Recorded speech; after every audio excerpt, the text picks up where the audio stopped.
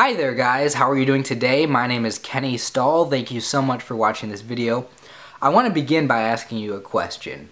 And the question I have for you is, have you ever gotten your feelings hurt before? And I really need you to help me understand any situation in your life where you've gotten your feelings hurt. So if you can, share that with me, because I don't really know what that means.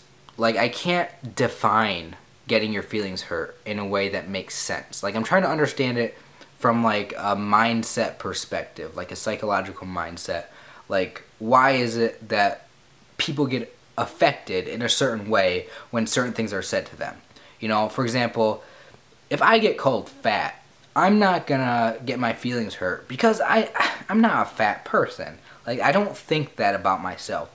But if you call someone fat who maybe is fat, they're gonna get their feelings hurt. So it's like, I'm trying to think about why that might be the case, right? So I'm trying to think about, well, what are some things that would get my feelings hurt? One of the things that would really hurt my feelings is feeling like I'm rejected or feeling like I'm left out. I want to feel like people like me. I want to feel like I have friends. I want to feel like people want to include me in whatever. And if I feel like someone purposefully neglected me, or someone purposefully is doing something behind my back, to avoid me, I don't want to feel like I'm ever making someone uncomfortable. I don't want to feel like people have a problem with me. And when I feel like I'm doing something wrong, or like someone doesn't like me, my feelings are hurt. I'm sensitive. I want people to like me. I want people to feel that way around me, and so that type of thing might hurt my feelings. So trying to understand this, maybe the different types of reasons why people get their feelings hurt, has led me to this one theory. And this theory, I don't know if it's right, but it's my initial thought, which is that maybe the reason why you get your feelings hurt is because someone says something that is actually true. Like, if someone says, hey, you're fat, and in fact you actually are fat, maybe the part of you that knows that you're fat and knows that there's something wrong with that, or feels like, hey, you're not doing enough to help yourself, that might be something that would be the reason why your feelings are hurt, because you have to face a truth which you didn't want to face. With me, if I feel like rejected by people, or I feel left out, or if I feel like people don't care about me, or people don't like me, someone says you suck to me, I already feel like no one likes me, in a way. Like, part of me feels like no one likes me. Part of me feels like there's something wrong with me. Part of me feels like I am a loser, right? Part of me feels like that already. So if someone is to actually point out one of these things that I'm insecure about directly to me, like they say it out loud to me, like, hey, you're a loser, you suck, no one likes you, I don't like you. If someone says that to me, since I already feel that way about myself, having to relive that truth, or having to face that truth which I don't want to face because I'm scared about it, I don't want it to be real, that might hurt my feelings, or make me sad, make me depressed. It might bring me down, right? Bring my attitude down, my feelings, right? My emotional level, my emotional state will be affected by what someone else says. Because I'm insecure. I'm sensitive to that kind of stuff. So, have you ever had this come up where someone says something, like, maybe what happens is,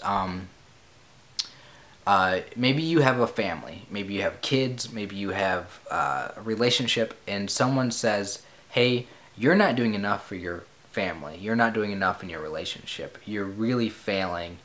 Maybe part of you doesn't want to feel like you're letting other people down.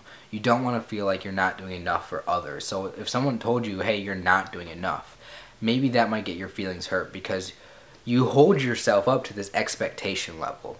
You desire, your standards for yourself are that you can be this awesome person. You're helping other people. You want to have a high self-esteem. You want to feel good about yourself. You want to feel like you're good looking. You want to feel like you're in good shape. You're healthy. You want to feel like you're responsible in your life. And if somebody points out to you that, hey, you're failing, you suck, right? You're not doing enough. Having to, like, having, like, these are things that some people who are insecure, that people worry about. You worry about these worst case scenarios. So it might be that you hold yourself up to a level of perfectionism. You want to make sure that your life is great and awesome and perfect. So you worry that maybe you're not doing enough. So if somebody points out to you that you're not, you feel like that's what the truth is. Someone says, I'm not doing enough, I'm not good looking, right, whatever. That, it's like that reality hits you, and that's what makes you kind of depressed. So that's like what my theory is that maybe it's that you have to face the truth. I mean, there are other things, like what else can cause someone to have their feelings hurt? Maybe someone that you trust lies to you, they cheat on you, or they, you think that they care about you, but they tell you that they just don't care about you, they're not going to help you, and you feel abandoned by them. That might be something that hurts your feelings, because that trust is broken. But what is that trust, really? That trust that you have between you and someone else might be your expectations for that person. You believe that person is going to be there for you. You believe that person has your back, that they're not going to lie to you or cheat on you, right? Whoever that is, a family member, relationship partner, whatever, you have these expectations for that person, and when maybe that trust is broken, you know, you feel like let down. And there's so many different things that I think can happen to cause you to have your feelings hurt. I think it's just important to understand maybe why this is the case. So I want to end the video not really coming to a final conclusion on this topic, but I want to know what your thoughts are. Why do people get their feelings hurt? What is the psychological or mental mindset kind of stuff going on that causes us to feel saddened or depressed or have our feelings hurt? What does it mean to have your feelings hurt? How does it happen? And then what can we do about it? I don't have the answers yet. I'm just thinking about this right now. But is it possible that the reason that we get our feelings hurt is because we are insecure, that we are sensitive, that we don't want certain things to be true, and that facing those things in which we're worried about, which we're scared about, is actually just the worst thing that we could ever imagine to happen, and that's why we start getting our feelings hurt? What else was I going to say on this? I think that's the end of the video, so I just want to say thank you for watching. Like, if you like the video, please give it a thumbs up and share the video with someone else. Thank you so much for subscribing. I think that's all I wanted to say. Other than the fact that, hey, here's the other question that maybe I want you to answer as well.